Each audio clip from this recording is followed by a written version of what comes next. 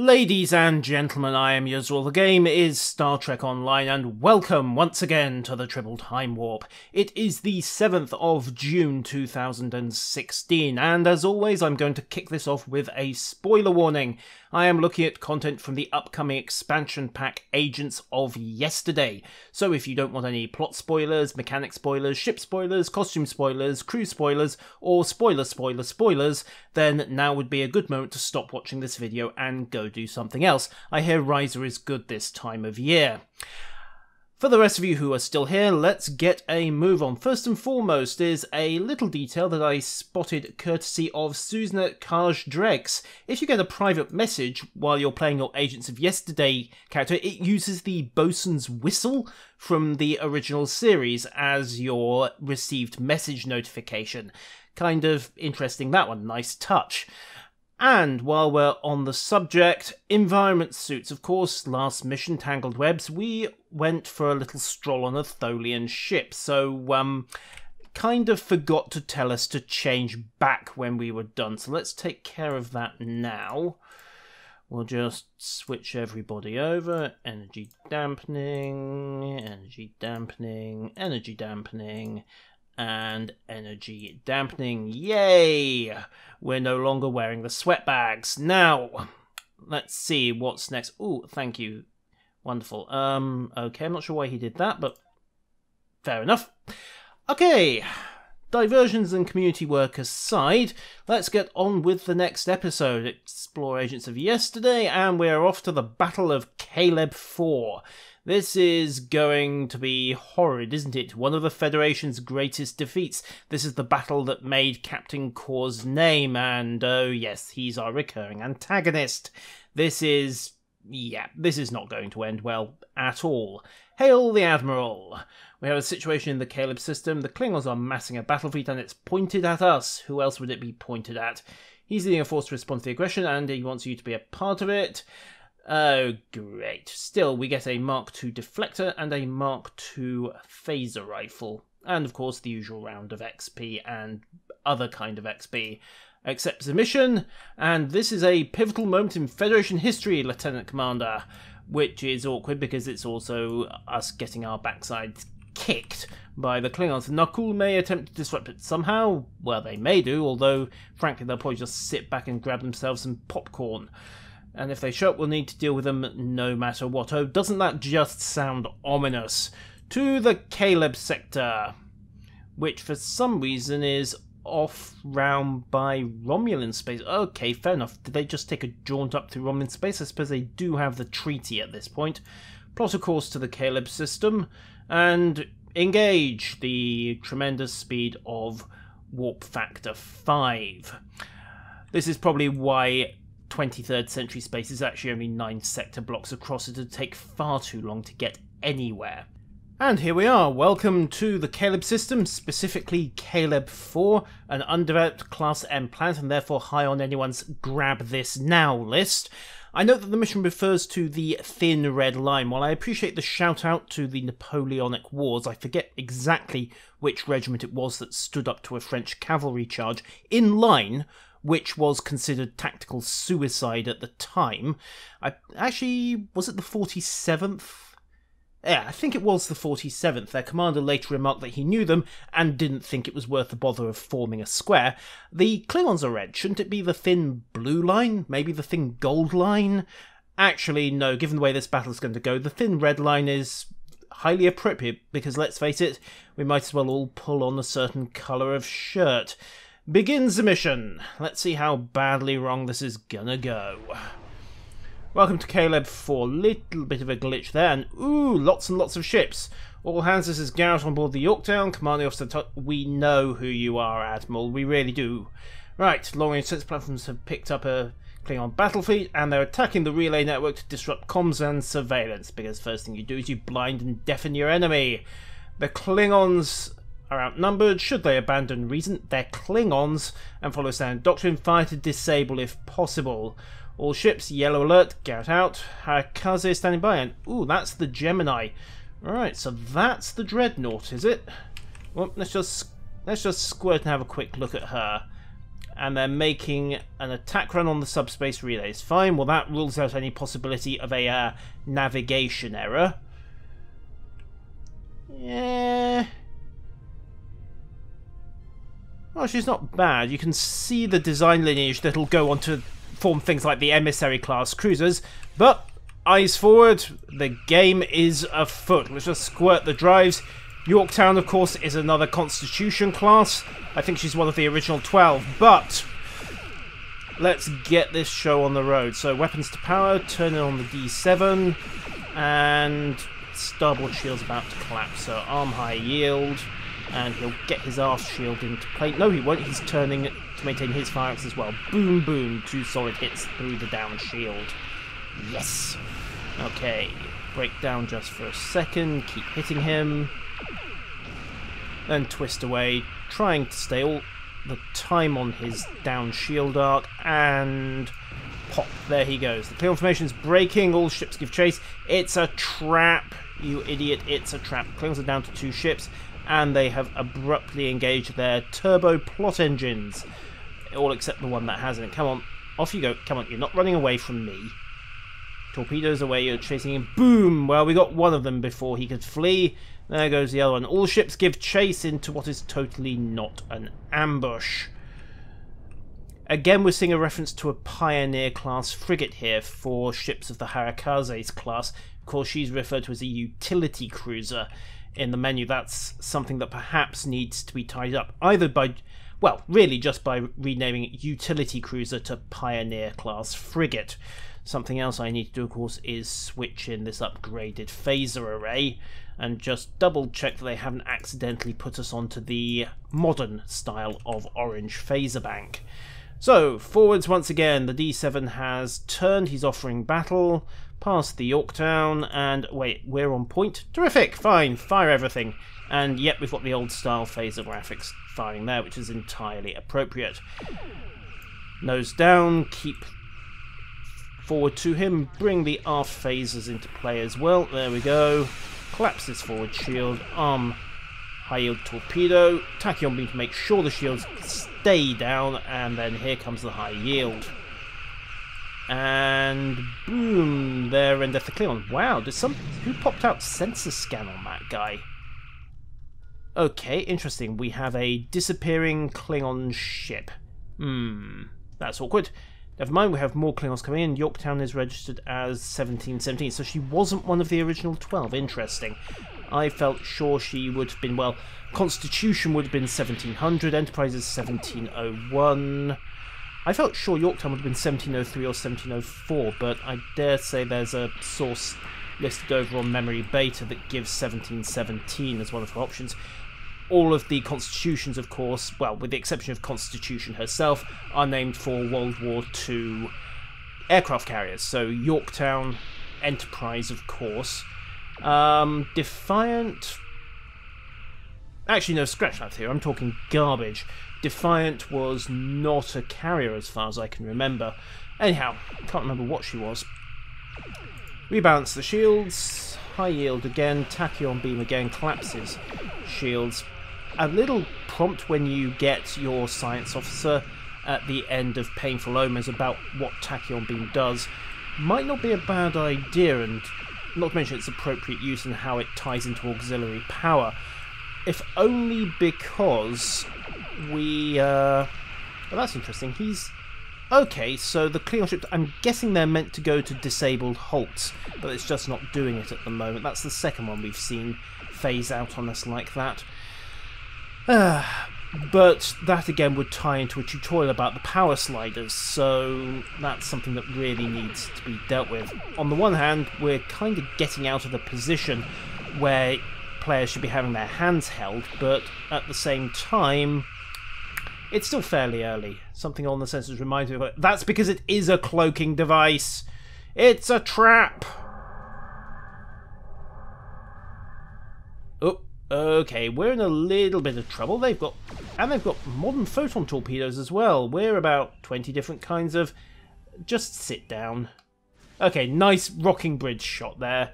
Battle Plan Sigma 4. Okay, would that be the one that's listed as run like crazy? Oh, well, did the Enterprise just explode? I felt sure I saw a 1701 registry there just for a second. We appear to be somewhat boned. It's the Clothos, the mighty... I thought Klingons didn't take prisoners, core. Well, they can be gracious. Well, that's an option. Temple Anomaly on one of the Klingon ships, and it's the Knuckle. And oh, looky, we now have Klingon NPC ships. They're a little late to the party. That should have been in there really while the cutscene was playing. Until we break out of this tractor, there's not much I can do. And of course, Daniels is going to shenanigan us past their shields. Understood. Beam us to the Klingon ship. I mean, it's not... Can't we just beam a few bombs over? I mean, armed photon torpedo? Warp core? Photon torpedo? Warp core, photon torpedo. Hi. Klingon ship. Really large explosion. Hi. Captain core. Sudden reversal of fortunes. Hi. So, Daniels has beamed us into a barracks. Lucky us. Okay, and she brought several bombs along. I won't answer why she stowed them on her uniform. And if we place them tactically, we can take down the power grid and take down the tractor beam. Good thinking, because I totally forgot to bring a bomb along. I was just gonna hit stuff until it fell over. Right, so... Aha, one door. Klingons. Okay, door to the left leads to an engineering section. Fair enough, right. Oh, hey guys! Yes, how did we get aboard? We transported on board, how else? I mean, we could have taken the shuttlecraft over and politely knocked, but there you go. Don't think you would have let us on board. Anyhow, they've detected weapons fire. The jig is almost certainly up, but let's place the bomb while we're at it. There we go, it's a very 23rd century bomb. Eliminate them immediately. Yeah, the jig may well be up. So, out the door. Hey, you were the one who told us to charge into the manned engineering section and shoot everybody. Okay, well, right, maybe she didn't, but it was a good place to set the bomb. Right, so where next? Up here? Ah, the door is locked and we don't have the key. Fine. Well, here's your door bypass. For some reason, I'm pulling out a 25th century phaser. Little bit of an issue there. Cut the door here. Another good spot for the bomb. And okay, graphical glitch there. Oh, hi guys! Ow. Come on, down you go. Yoink. And yoink. And yoink. There we are. Job's a good one. Plant the bomb. And for the sake of sanity, don't ask where we were hiding that. Right, to the next bomb. Sabotage charge here. Again, cut the door. Nice touch this, that we're actually having to break our way through. And, hi guys! Oop. Right, we'll just... No, you don't. Apparently, yes, you do.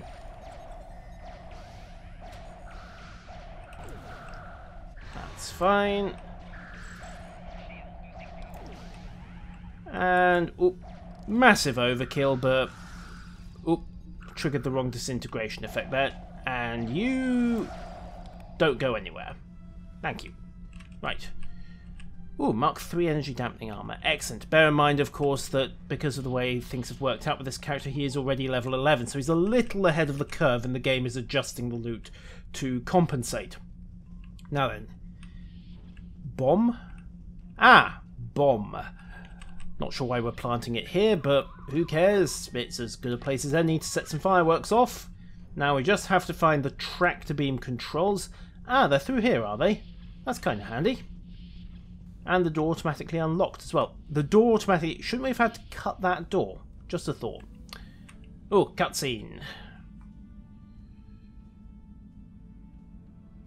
You need to finish them now, all of them. Apparently, Mr. Melty Face does know them. And Cora's responding, well, I'm in charge here, and don't you forget it. Also, Klingon guard in the background, old-style disruptor rifle. And, oh dear, we've been spotted. Little clipping error on Cora's uniform with his badge.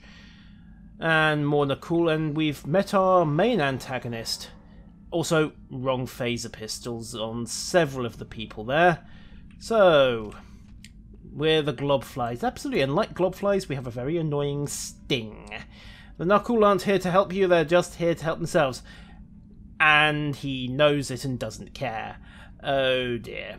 Well, for now our girls are lying. That's the problem with Klingons, they're very pragmatic. Never mind.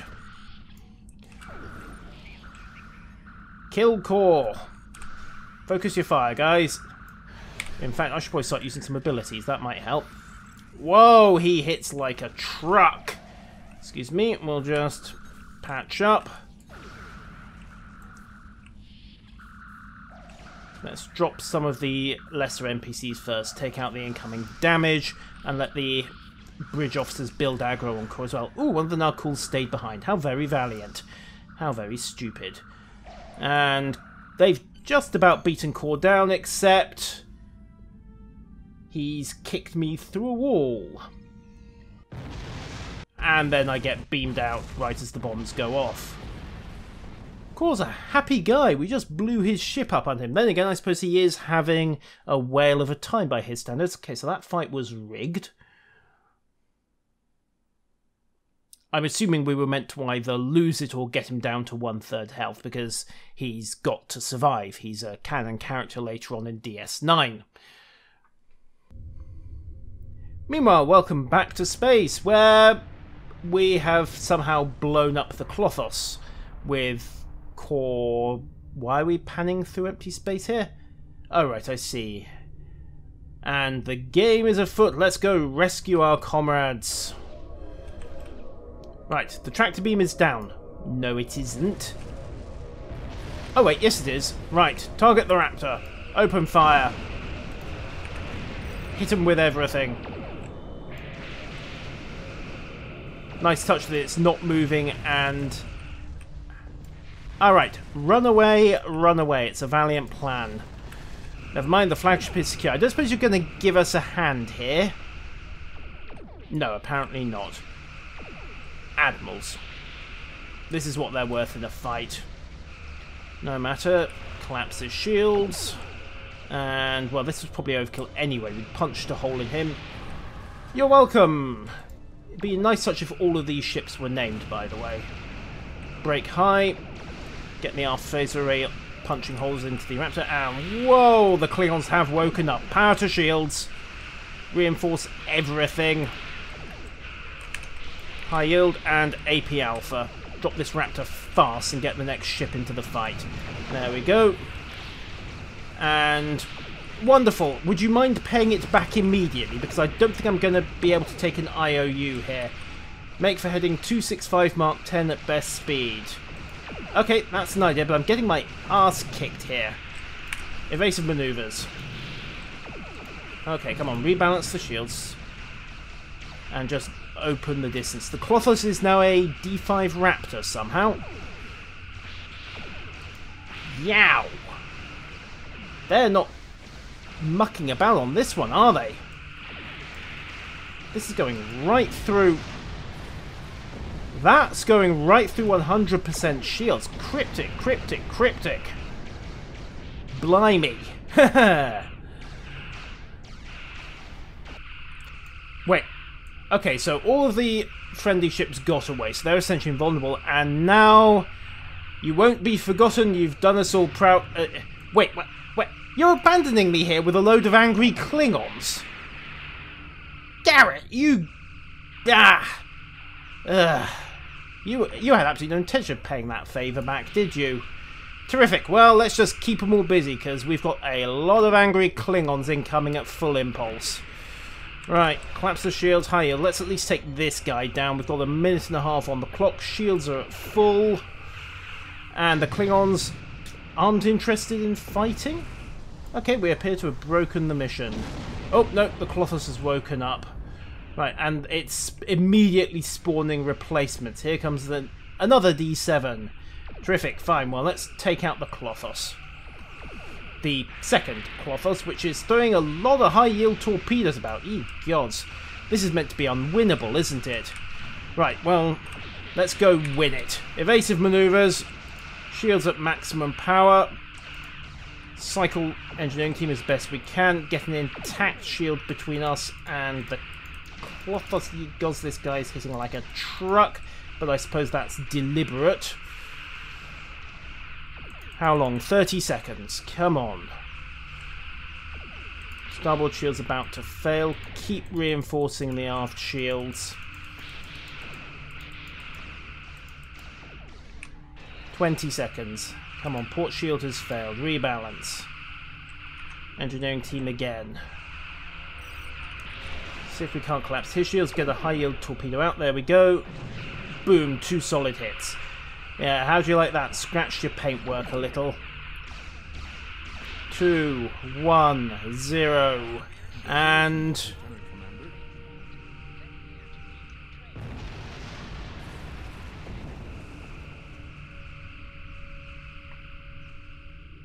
Okay, what's going on here? Looks like we've got...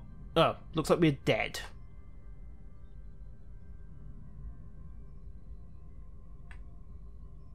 Well, that's nice.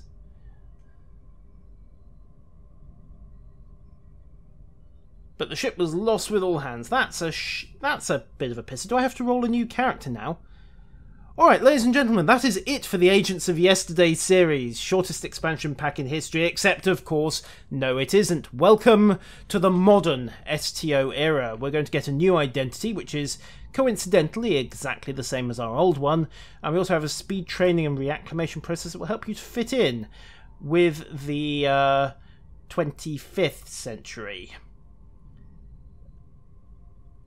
And that totally doesn't make him look like the G-Man.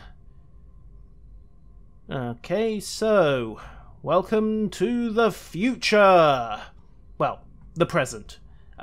This is going to get extremely confusing.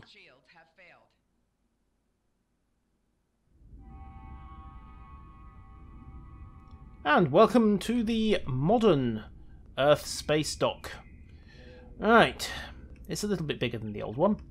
And, oh, you had something to say for a second. Right, so talk to the logistics officer.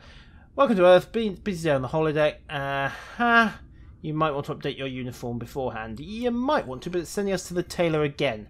So, welcome to the new Earth space dock. We also have some new officers, courtesy of Starfleet, and the first duty officers. Again, that's an XP thing. We may be slightly out of sync. I repeated a couple of missions on this character. But it's leading us to the tailor to immediately get us into the modern uniforms, so let's just do that. And until next time, ladies and gentlemen, farewell.